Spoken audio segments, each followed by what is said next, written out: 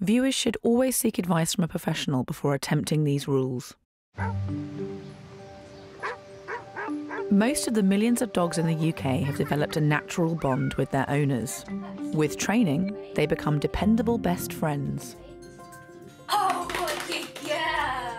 But when things go wrong, it's usually because dog and owner have got their wires crossed. Oi! Kendal Shepherd is one of the UK's leading dog behaviourists, whose work has rewritten the textbook for handling dangerous dogs.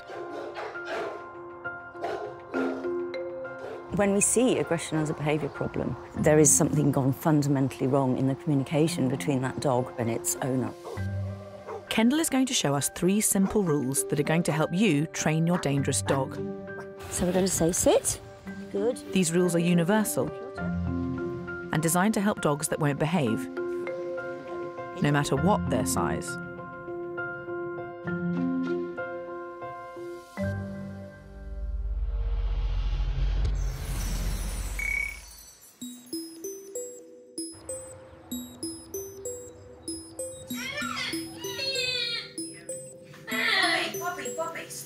I have 3 children. This is Freddie, he's my youngest. He's very boisterous. And on top of having a boisterous baby, I've got 2 staffies. They're lovely family dogs. But as soon as we go out, Blue is like a completely different dog. If I walk with the buggy, literally, he attacks the buggy. He will actually bite the seat of the buggy where the baby is. Blue. Well, the first time he bit me, he jumped up several times trying to get in my face, but I pushed him away, hence the reason he got my arm. He's still got a lump on and swollen. I am frightened.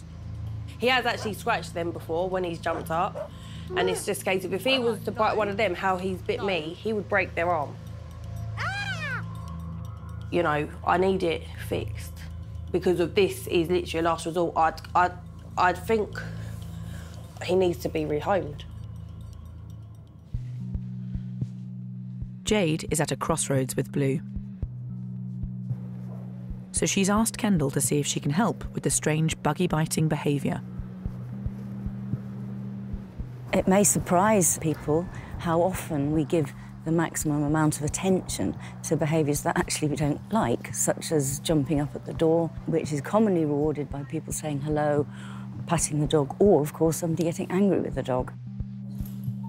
So we are accidentally reinforcing behaviours that actually become a behaviour problem. Jade's attempt to stop Blue biting the buggy has made the problem worse. Blue? Blue, stop it. Blue? Right, hang on then, let's be a little bit... We need to think now. What we mustn't do, we're not going to react to anything he does. We've got to make this not a big deal, you see, because I think the way it's escalated, it's been made a deal. Yeah. You know, OK? If he starts to get excited, we're just going to stop, and you've got to ask him to do something else. Okay? Yep. What we really should try to do is actually teach an appropriate alternative behaviour, such as, for example, to sit. Sit.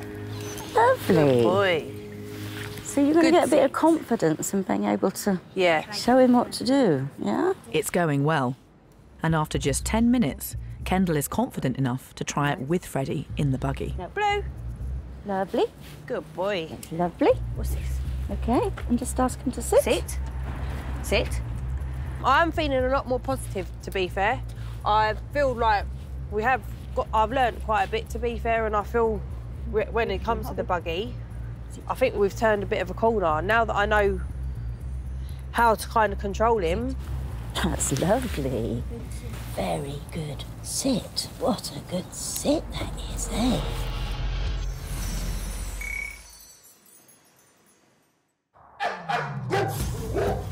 After 4 years living with a family, Will, a bull mastiff cross, was taken to the dog home when he started becoming aggressive. After 2 years here, no one is prepared to take the risk and give him a new home. He can be a dog, I'm told, who's difficult to read, which can increase the potential for danger if a dog doesn't give a lot of warning signs. He's described as being very distrustful of humans. He may actually attempt to bite.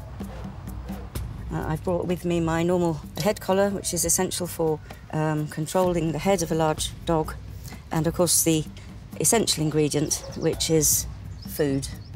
But not just to feed the dog with it, but actually use it in a rather more sophisticated way to engage the dog's brain.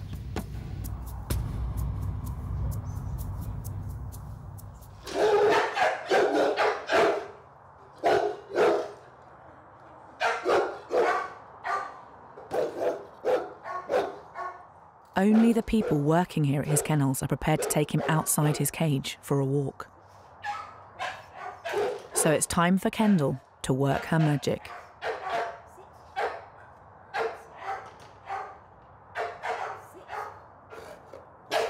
What you gonna do? Good, well done. You decided for yourself. Good. Sit. Rewarding good behaviour with food and turning away from bad, Kendal is using Will's natural obedience to make him think. So we're taking the brain from just the reacting to me as a stranger state, but we're moving it into a brain which is actually thinking.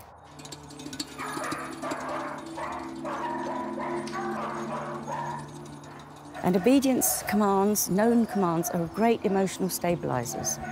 So when he was sitting for me and when he was giving me paw, he was not just being obedient, but he was in a much better emotional state than he is when he's behind bars barking and lunging and jumping up.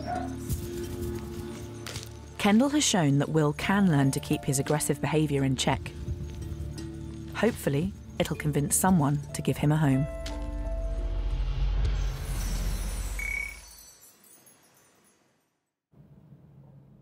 Meet Romeo, a 2-year-old Chihuahua. I bought him from a young couple, and I suppose I noticed a problem the next day. He actually did bite my hand quite badly, and he did draw blood on my thumb, and that's when I thought, whoops. My friends are really frightened to come into the house. Like, if my friends do come round, they'll have to run up the stairs and avoid the dog so he doesn't bite their ankles. Come on, come on.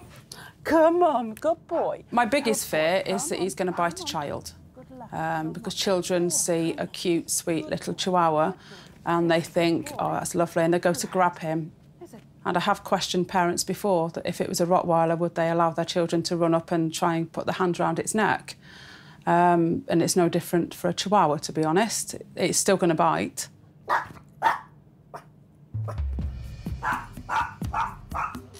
Hello. Hello. Oh dear.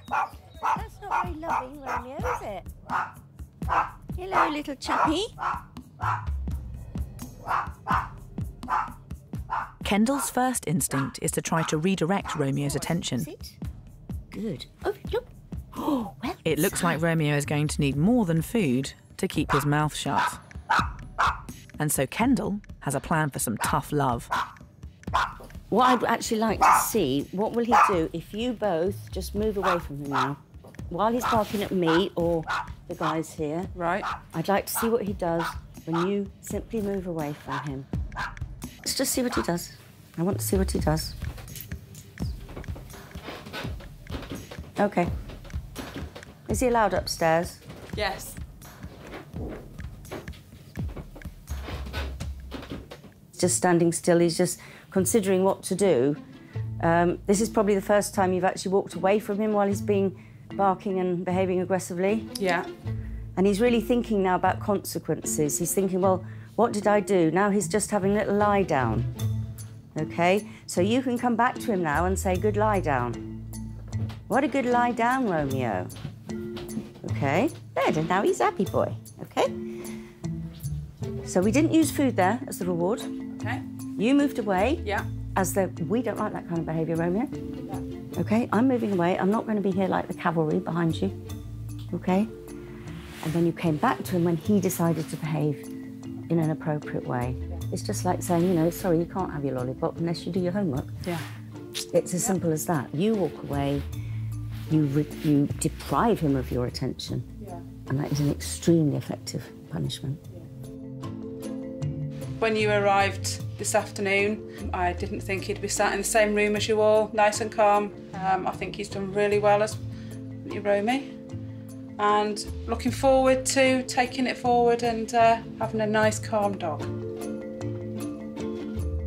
By following these simple rules, you should see a noticeable change in your dog's behaviour. And hopefully, with some consistent training from their owners, our 3 dogs won't be dangerous for much longer.